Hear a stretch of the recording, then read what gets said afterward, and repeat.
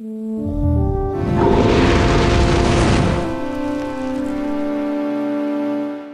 lot of you are starting to play Dungeons & Dragons for the first time, or there's a lot of you who have been playing for a while, but they've always been wondering how could they get better.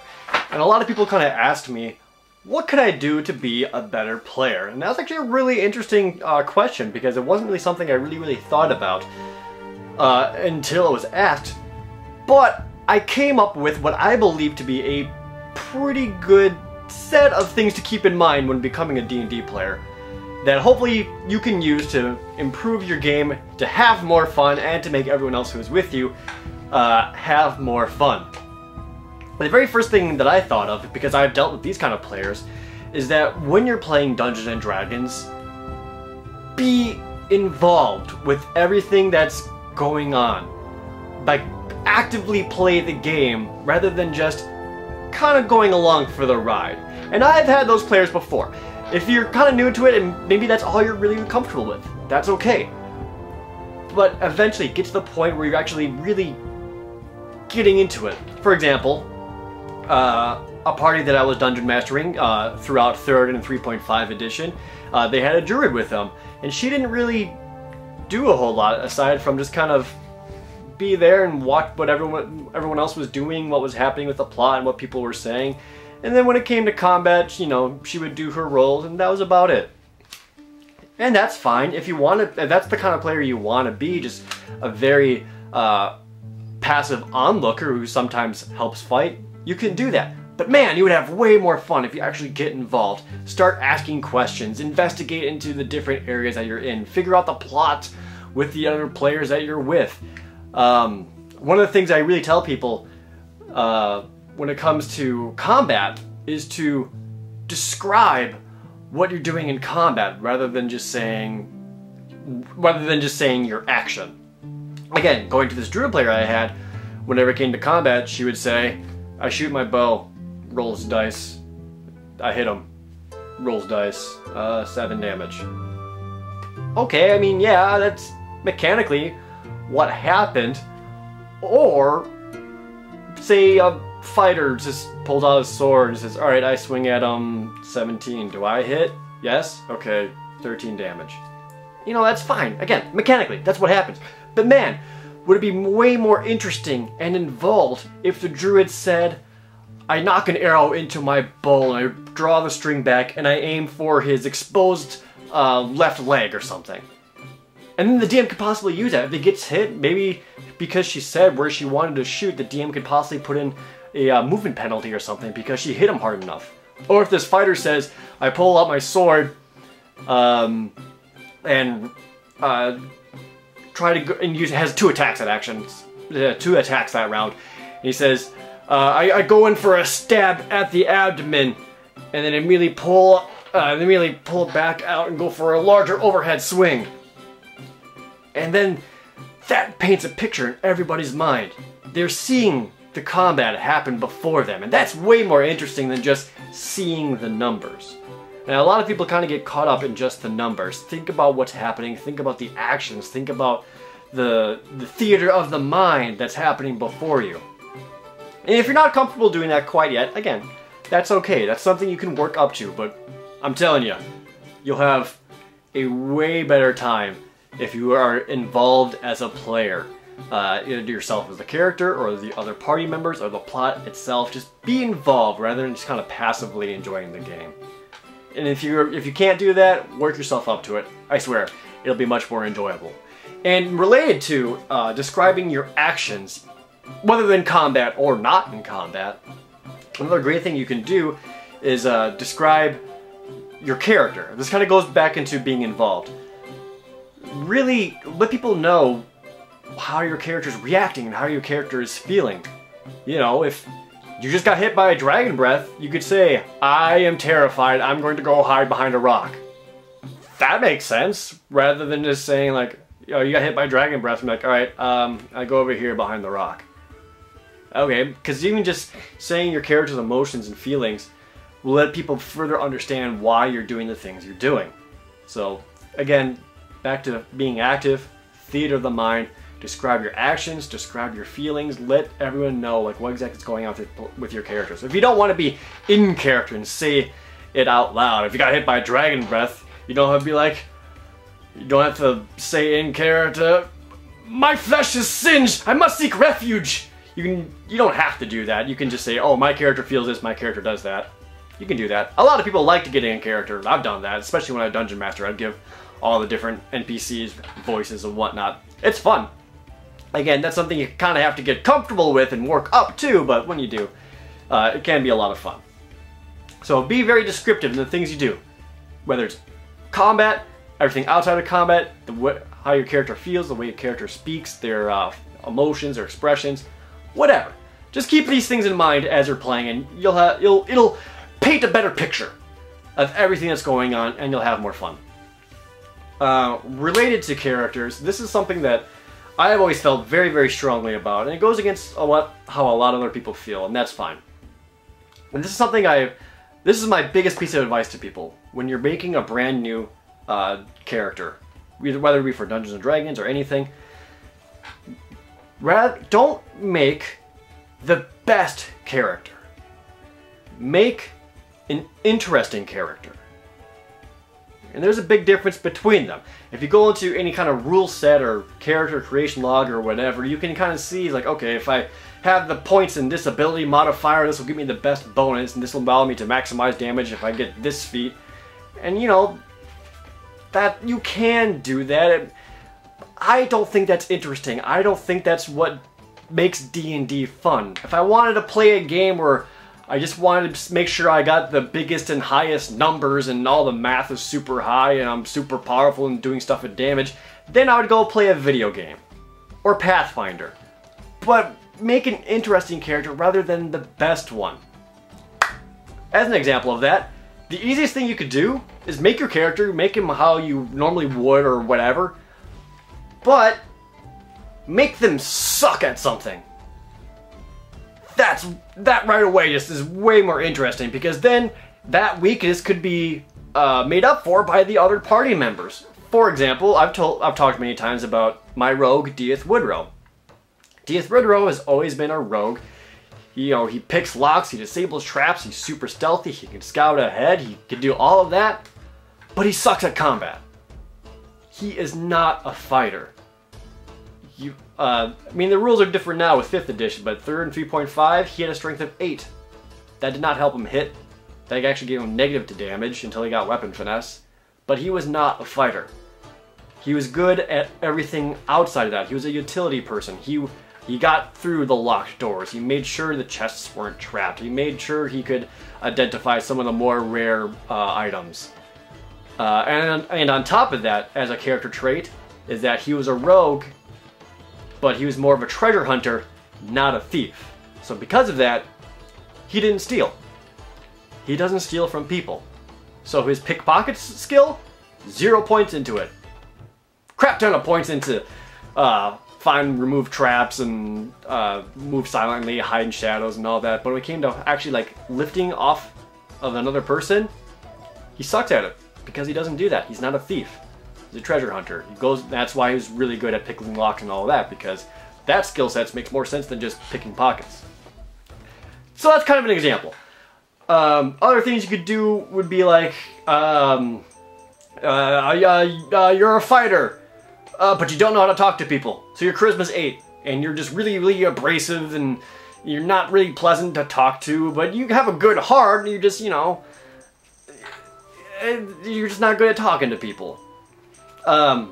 Think of motivations beyond the simple.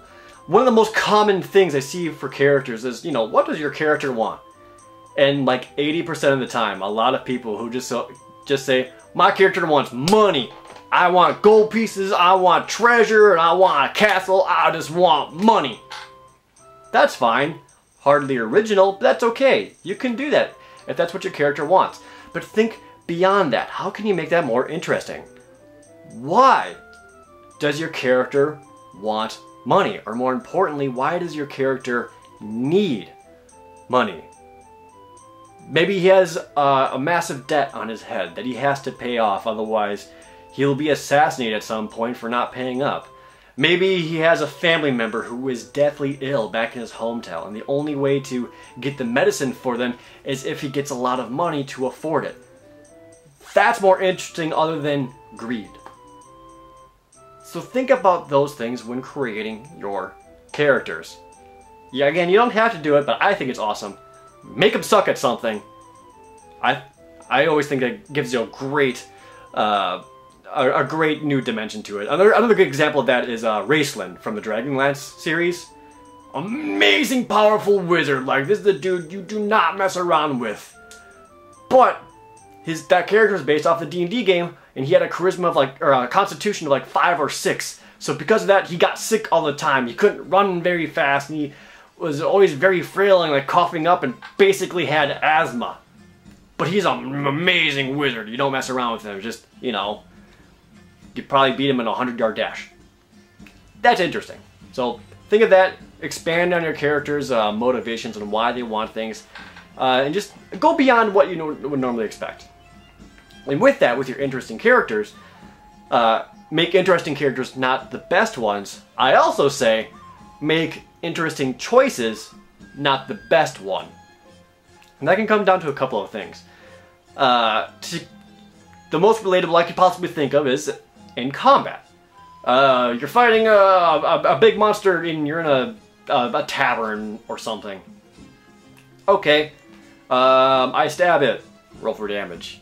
Again, be descriptive. I try to pierce for his heart. He deflects at the last minute with the broadside of his axe. Or, again, to make things more interesting, because the best choice would just be to stab at him or something. But would it be more interesting if you flipped up that table at him? Or if you picked up a chair and just swung it at him or something like that first. Or maybe the sorcerer nearby sets the chair on fire and then you pick the on-fire chair up and throw it at him or hit him with it. Like, that's interesting. A chandelier. If you see a chandelier above someone, you cut the rope and the chandelier falls down. That's interesting, more than just thunk. Yay. And that's just for combat. I mean, when it comes to puzzle solving outside of that, you can come up with all kinds of creative things, especially if you're a spellcaster. You can use your spells for so many things. Prestidigitation alone has so many possible uses, or even thaumaturgy for clerics. A lot of possible uses. So try to think of the interesting choices and not necessarily the best ones, because a lot of the best moments that come from Dungeons and Dragons is when someone fails at something. Either they have a really great idea that just doesn't go the way they planned out, or they rolled a 1. Just another thing to consider. Another thing I thought of was kind of going back to being an active player is to, very, very simple, take notes. Just have a pad of paper next to you, or a Word document if you're playing with on a computer or whatever. Just take notes of everything that's going on. Write down NPCs' names. Write down why they're important or what they did for you. Write down a town or what that town's about. Just all these little notes to help remind you of what's going on and what's important. And then you can also use that to help better inform the party. Or if you're going through a dungeon, take your own map. That also helps that players don't get lost, because that could also be a very, very real consequence. So just, another simple thing to being active. Take notes. If you don't want to role play or describe your actions, at least be a note taker. You can do that, right? The other ones I thought of were not so much the things you can do, but rather the things you don't do. And I hate phrasing it in a sort of negative connotation, but there really is no other way. And I'm just going to say this, and people who've played Dungeons & Dragons or other role-playing games are going to know exactly what I'm talking about. And it's very, very simple. When you're playing, don't be that guy. And everybody knows that guy. Don't be that guy. Alright? I'm going to give you a few examples of what I mean by that guy that no one wants to deal with and no one wants to play with, but he always shows up at these games somehow. These are the guys and players who show up and their characters, they're the characters like, I steal everything! Ha ha! Or you go into an important NPC meeting with the council or whatever, and as you're doing like these really important talks and basically figuring out what the adventure is, the one thief character's like, I pickpocket from all the nobles and I keep their money, ha ha! Alright, cool. Welcome to every Skyrim Elder Scrolls player ever. Cool. Very interesting. I steal from other players. Haha, that's really funny. Nope, you're an asshole. Don't be that guy. Don't do it. Stop trying to steal everything. That's not interesting. Everyone does that. Anyone who's ever, like I said, anyone who's played any Elder Scrolls game ever steals everything. That's not interesting. Another example is, again, there's always that guy is the lone wolf. You know, the guy who tries to be, you know, dark and mysterious and I don't trust anyone. I always work alone. Your party enters the tavern. Cool. I find a seat alone in the corner. I flip the cloak up over my shoulder and I just watch and I don't actually engage in any of the conversations or the plot or the game. Come on, dude. Don't be that guy. That's not cool. That's not interesting. Dungeons & Dragons is a cooperative game and you're not being cooperative. You're just being a dickhole off on his own who thinks he's cooler than everybody else. And you're not. You look like an idiot. Don't be that guy. Don't try to be the lone wolf kind of character. It just doesn't work in Dungeons & Dragons. Can it work? Yes. But man, you will need to do a lot of out-of-table discussion with the other players and the Dungeon Master to make it work. But for the sake of simplicity, don't be that guy. Don't try to be the lone wolf. Related, if you are really experienced, don't be the rules lawyer. That guy always shows up too. He's like, no, you can't do this because of the stipulation said on page 38 of the Dungeon Master's Handbook, which goes back to page 227 of the Player's Handbook, blah, blah, blah, blah, blah, blah, blah, blah. Man, no one wants to play with that guy either. You're playing a game to have fun. And if you're going to be playing that strictly to the rules, again, you might as well be playing a video game. The handbooks, they're all around me. They don't need to be adhered to 100%, especially when it comes down to the Dungeon Master's discretion. Just have fun with it and don't try to be the rules lawyer who wants everything to go exactly like that, because maybe the DM decided things work slightly differently in his creation. He's allowed to do that. He's the Dungeon Master.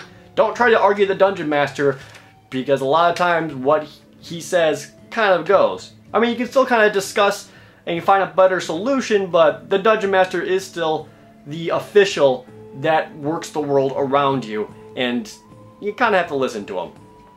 For the most part. Unless the Dungeon Master is clearly being a dick, but I'll get to being a good Dungeon Master later. Also, try to avoid metagaming when being a player. And the concept of metagaming is thinking of how the world works as a game rather than a world.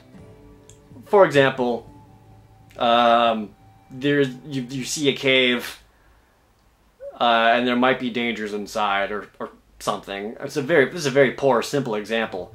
But as a player, you think to yourself, well, the Dungeon Master wouldn't put anything that dangerous into it because we're too low of a level. He's not going to kill us that early. My character goes off into the deep, dangerous cave. Derp-a-derp. That's metagaming. As a player, as a character in that world, and you saw signs of Beholder residing in this cave, you're not going to go in there. No one's going to mess with the Beholder. But if you try to metagame it and be like, oh, the Dungeon Master wouldn't put the Beholder in there that early. Again, that's another kind of video game thought process that you gotta get rid of when you're playing D&D. D&D is not a video game. It has completely different rules and a completely different mindset you gotta keep in mind when playing it. So, and there's other things like knowing a character's backstory and then acting like your character knows it too somehow, and etc. Just taking ideas and concepts from the real world and attributing it to your character in an unfair way. Other final thing you can do to be a good player is to help the DM out whenever you can. If the Dungeon Master has set up a very clear adventure and he's pointing to you, hey guys, that's where the adventure is, that's where we're going to go have a good time, and you're that guy who says, nah, let's go over here and steal stuff. Well, now you're being that guy. Try to follow the plot. Like if the Dungeon Master is clearly saying, hey guys, this is where the game is, go to where the game is and don't try to be an adversary to everything. There's no need for it. You're not. It might be fun to you, but you're ruining the fun of everybody else. And you can't do that. It's Dungeons & Dragons. You're trying to have fun with everyone together. Again, it's a cooperative experience. But above all, even with all of these things, the biggest thing you can do as a player, as a dungeon master, or whatever, is just relax. It's just a game. Rules can be changed, rules can be bent, rules can be broken. If it ends up making things more interesting and more fun for everybody, then go with it. You don't worry about trying to make everything as perfect as possible or following the rules 100% or whatever. Just relax a little bit. It is a game and you're supposed to have fun with it, and that's something you need to keep in mind too. Just have fun. And make sure everyone else around you is also having fun. Don't have fun at other people's expense. That's Dungeons and Dragons. Play together, and please, don't be that guy.